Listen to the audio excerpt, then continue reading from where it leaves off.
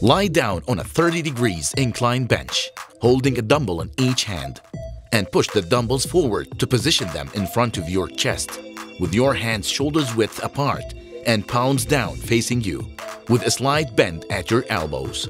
While inhaling, lower your arms out at both sides in a wide arc motion until you feel a stretch in your chest. Then hold for a second. Then while exhaling, return your arms back up in the same arc motion to the original position as you squeeze your chest muscles.